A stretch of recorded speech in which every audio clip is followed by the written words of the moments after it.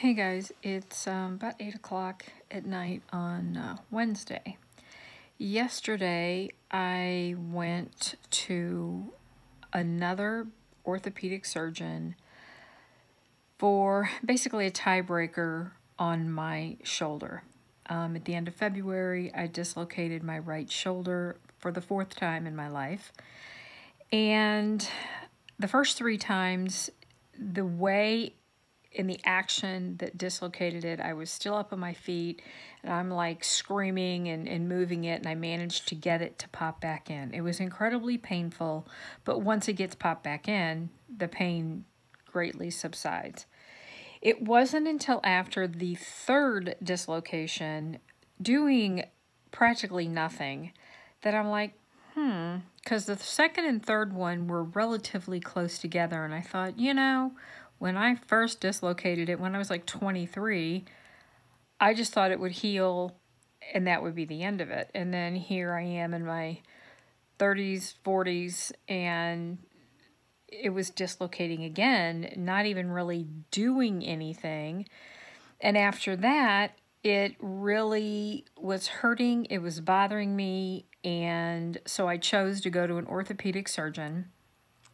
He said, well, since this is your third time, I would recommend surgery because that will fix it and it won't happen again.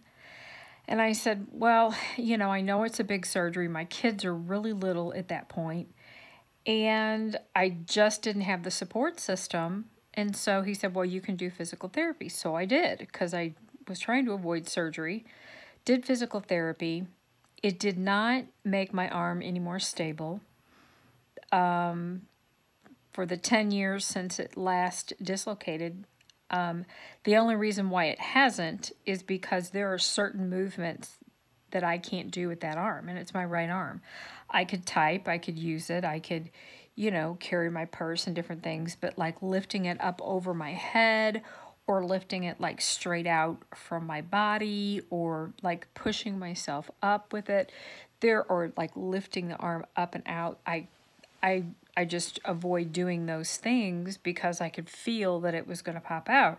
And there's sometimes it's just hanging down beside my body and it just feels like it's going to fall out. And I think it's just because it's loose. Maybe it was shifting or something. I don't know. But after I tripped and fell and it dislocated and I was on the floor and I couldn't get up, we had to call an ambulance. They had to give me fentanyl IV in my bedroom before they could even attempt to get me off the floor. I mean, it was just excruciating. So I go to the ER. Thankfully, they had given me fentanyl, and then they knocked me out to put it back in. And then they sent me on my way and said, go to this orthopedic surgeon. That was a Wednesday night. Thankfully, I was able to get into the orthopedic surgery on Friday, 2 days later. And he's like, yeah, he said, with this many dislocations, he said, you're better off to just go in and get it fixed. It's loose. There's definitely going to be damage. He could see on the x-rays, a few things. But he said, I'm going to order an arthrogram MRI that'll give more details on what's going on. And he said, I'm going to send you to another orthopedic surgeon who does more shoulder dislocation repair surgeries than I do. I'd feel a little bit better if she did it. I'm like, okay. So, I'm going in to this other doctor with the MRI and all the x-rays and stuff in hand, thinking I'm scheduling surgery. And she's like, no, your rotator cuff is fine.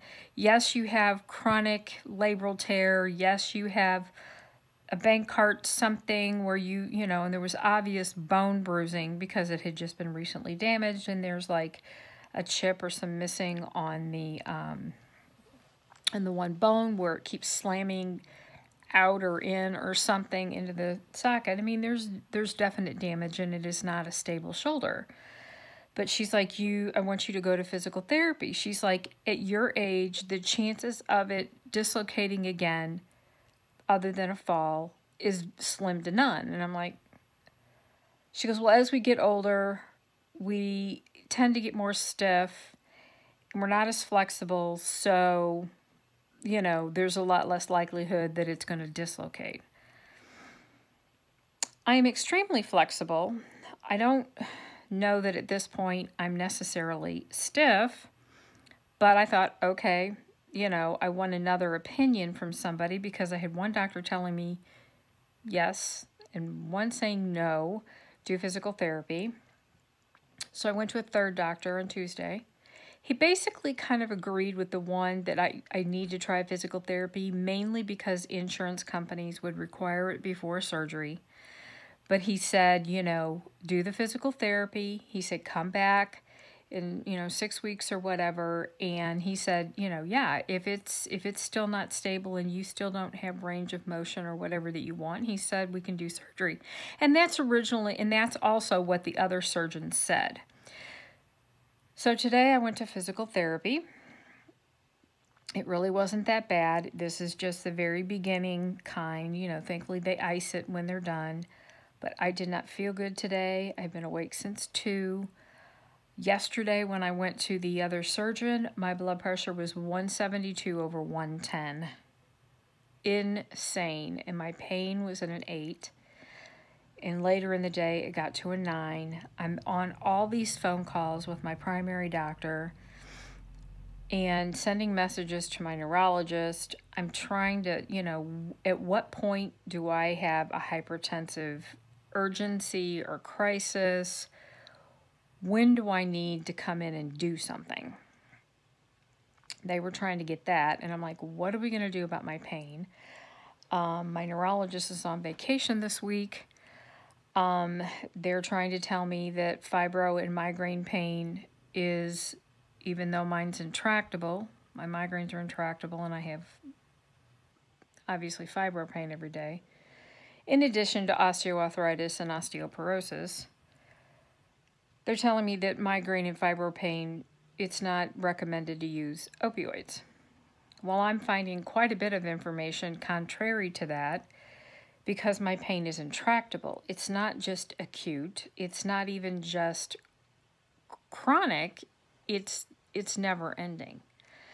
So I'm going to see if I can't get my neurologist, because she's like, well, maybe you need to go to a pain management. I'm like, I go to pain management for injections in my spine. He does have an opioid management program, but I think in order for us to proceed for me getting any sort of pain medication, like a long-acting opioid and maybe some short-acting opioids to deal with breakthrough pain,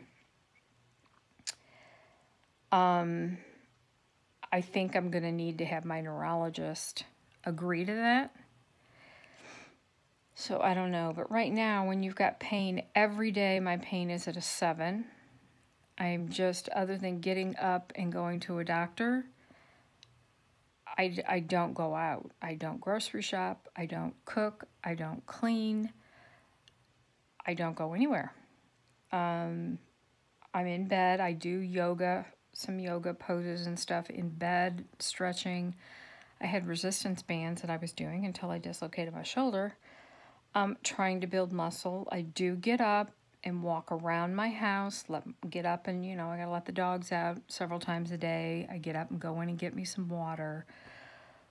But I don't actually cook anything. My husband cooks, or, you know, I got one daughter that, you know, she'll cook, do you want me to cook you something? But I can't even stand in there and do that. The longer I'm up, the more I feel like I'm going to pass out and my heart rate goes up. So, it's pain. It's just all the pain. It just is overwhelming, and I can't do anything. And I'm trying to get doctors to realize that when every other treatment that we have tried has failed. I've done Botox. I've done Cymbalta, Savella, Nimendia, Inderol, amitriptyline, Imitrex, Maxalt, Zomic. There's so many. Over the course of 40 years, I couldn't even tell you all of them. But every single one of them have failed. I'm not sure why. I'm not sure.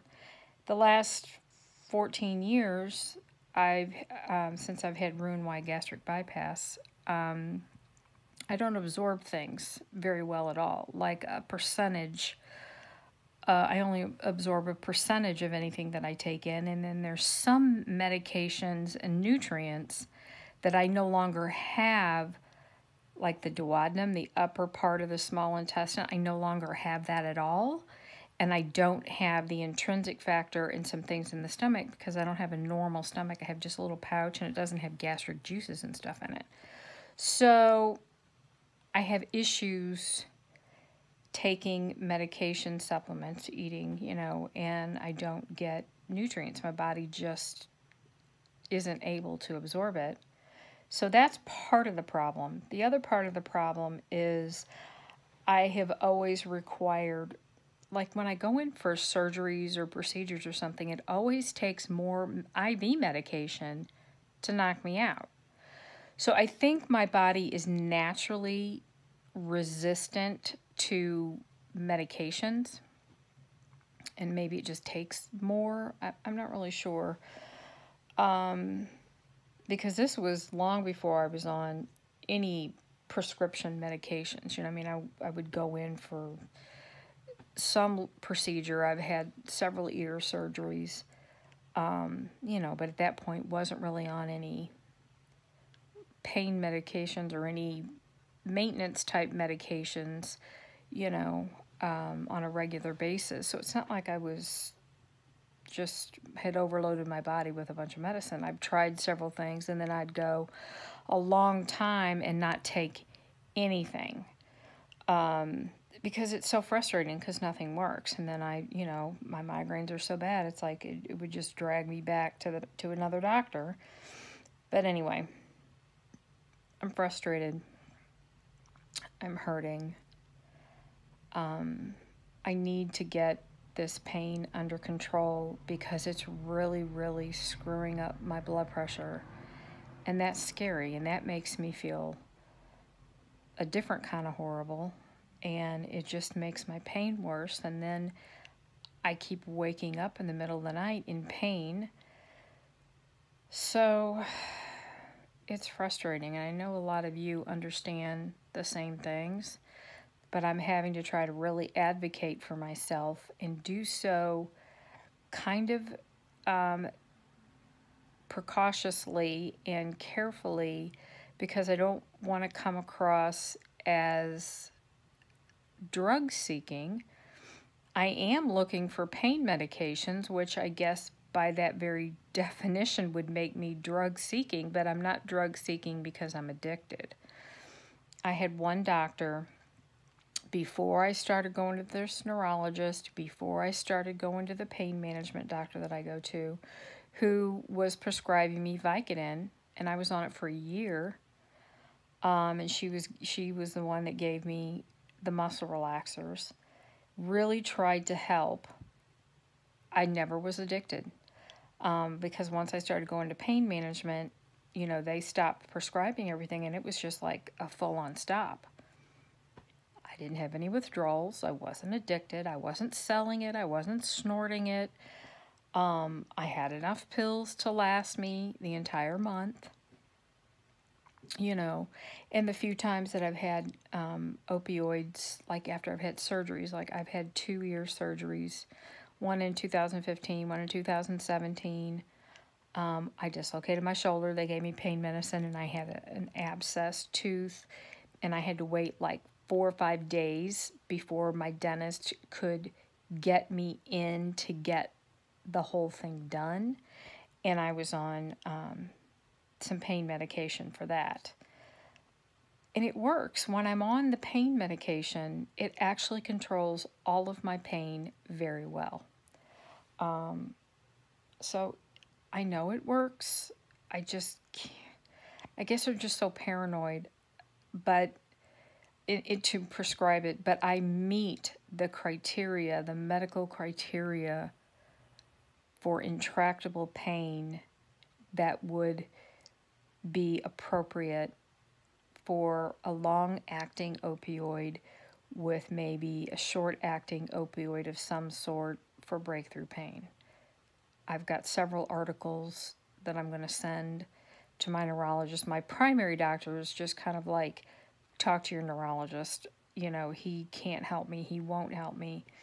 So I'm going to have to try to get the neurologist to agree and maybe write some sort of an orders or recommendation to my pain management doctor, because I don't think my neurologist wants to get in the middle of prescribing opioids either. I think that's the problem.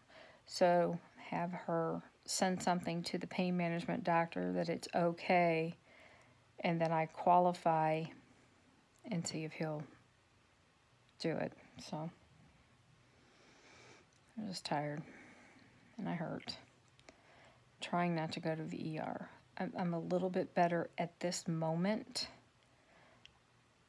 Otherwise, I wouldn't have been able to record the video. I just can't even pick up the camera most days when I'm in so much pain. It's just like, I can't. So, anyway, that's my update. Ongoing frustration.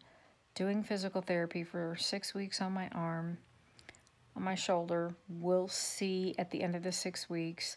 The therapist told me today, he said, what we're going to do is not going to make your arm stable. He says it might give you a little more range of motion, but it will not stabilize your arm. He said we can't fix that.